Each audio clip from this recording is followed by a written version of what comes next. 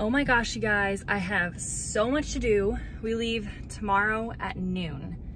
It's 10 o'clock and we have so much to do. Anyways, I thought I would bring you guys along with my errands and moving horses and all the things. So let's do it. So Zara, Zara has a appointment with the vet today. She's getting her health cert so that we can travel out of state. So, Kazi, I'm coming. You leave first, she's a baby.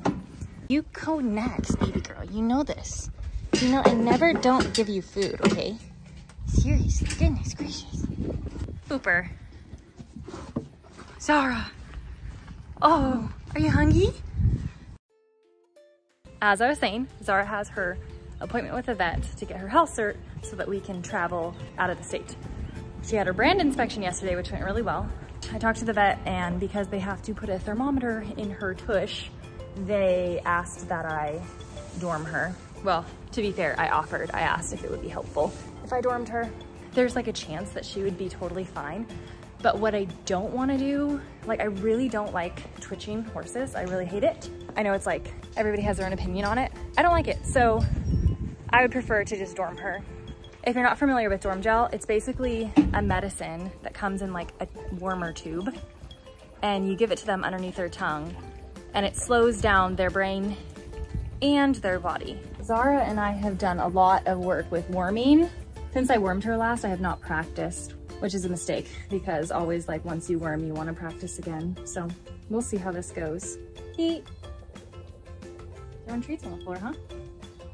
Pete.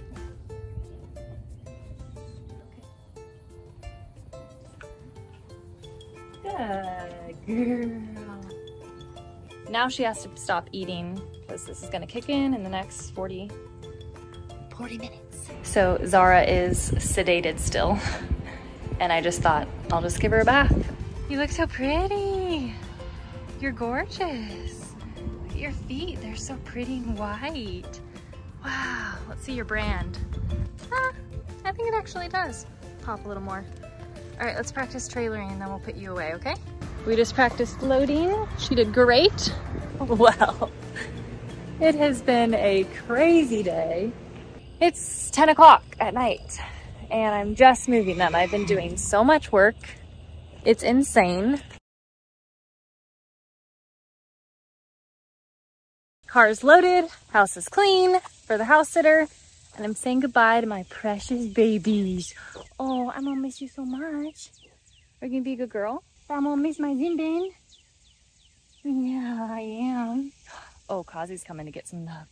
Hi, baby. Hi, love. I'm gonna miss you too. Oh, you're gonna miss the itches, huh? Mommy's gonna miss you. You be a good girl. Keeps infantile in line. Yeah. Are you ready to go? You wanna go on an adventure? You wanna go get sister at the barn and then go on an adventure? Yeah, you do. Molly, you don't get to go, Cat. I'm sorry. You had to stay here. They don't allow lions at the campground. They said it's not safe. I mean, and I agree. I do, but I will miss you so much, and I know you'll miss me because you just love me. So, like I said before, we are going on a trip. For the next month, Zara, Zach, Azina, and I will be camping in Texas, New Mexico, and Colorado.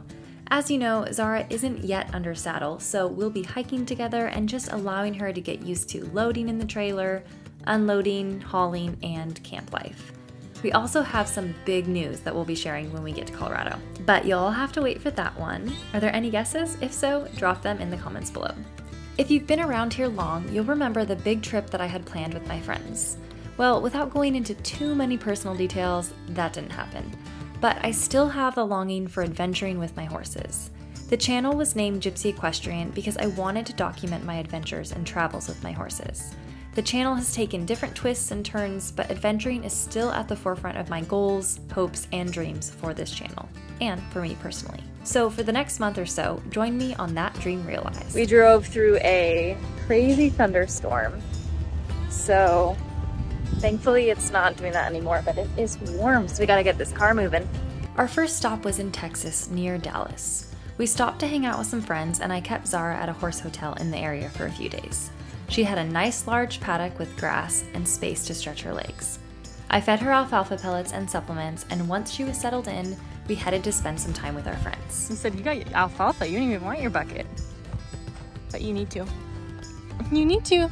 It's got your supplements. Just got salt and stuff in there. I want her to drink. Good girl. Zach and I are really into this board game called Catan. We like to play the expansion Cities and Nights. I'm honestly not really that into board games, but I love this one. While we visited, we also went out dancing in town. Zach and I used to dance bachata and salsa, but we want to do some country swing because, I mean, we are in Texas. So this is our attempt. My heart is open, it just took some time. Now I just hope that you stay for a little while. You fix what's broken when you make that smile. So just stay for a little while. How you doing, Zara? So pretty. The next day, I used the round pen to do some work with Zara, but she really wasn't interested in training, which is not like her at all. She loves her positive reinforcement sessions. So I'm assuming, you know, it is an assumption, but I think that her being in a new environment took getting used to, and she just, wanted to check out her environment and not really focus on training. So we kept the session short, but I just wanted to do a little bit of work with her. And it was also so hot outside, so I personally wasn't excited about it either. So we kept it short and just did a couple little things and called it a day. Then it was time to load up and head to our next stop. We got up early in the morning and wanted to get the drive done before the heat of the day. Traveling with horses during the heat can be tricky, so we planned to keep our drive short and during the cooler parts of the day. Hi, sweet pea. How are you doing? Did you have a good day? What's wrong? Oh no, you're so scared. What's wrong, my lover? Zara seemed a little off when I approached her in the morning, but after she ate her breakfast, we packed up her stuff and began to load. I taught Zara how to load with positive reinforcement. Actually, most of her training has been with positive reinforcement, except her time spent at the trainers. Her experience with the trailer turned negative when she got in an accident at the trainer's house. So when I brought her home, I did a ton of work counter-conditioning her to the trailer. But sometimes the fear seems to come back and she'll completely shut down and become unresponsive to any type of training methods. Positive reinforcement, negative reinforcement, even positive punishment doesn't work. Anyways, today she began to shut down and she refused to load. I pushed her too much over threshold and then she shut down. All of our trailering practice up to this point has been so low-key and chill, and I think that the urgency to leave and having a deadline really threw a wrench into this loading attempt. Frustrated. Zara been working on loading in the trailer for 2 hours. Still won't load.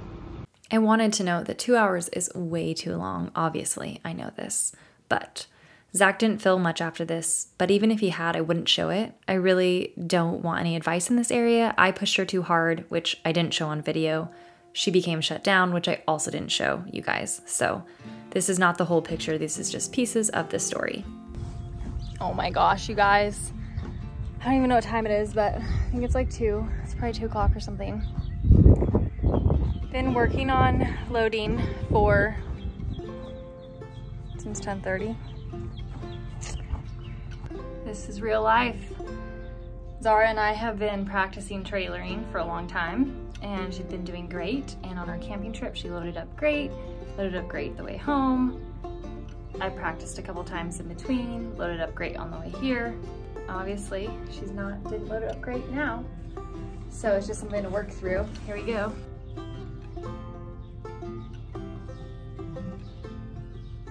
Honestly, it's really disappointing. And I know this is life, and I know this kind of thing happens, but just like at the beginning of the trip, you know, because we have a lot of places we're going, and a lot of them are just one day, one night kind of thing, and we already started our trip late, and yeah, so I just feeling a little defeated because I feel like I had done, just put in a lot of time and prep and stuff, and this is just the reality of yeah, we're having to work through stuff. It's not like you learn it once and then you have it mastered. You know, there's always reverting and all the things, and I know, but I know I know logically, but it's really hard. It's just really hard, and it's like 95 degrees and we're both really hot and I'm exhausted, and I just hope that this isn't, yeah, how our whole trip goes. So eventually, after switching things up and working at Liberty, I got her loaded twice. But by then, it was the heat of the day and we weren't gonna haul with these temperatures. We decided to stay another night and aimed to head out again in the morning. Oh, baby girl. I know. Good girl. And see you later, okay, sweet pea? I left the barn feeling defeated, disappointed in myself, and worried about how the rest of this trip would go.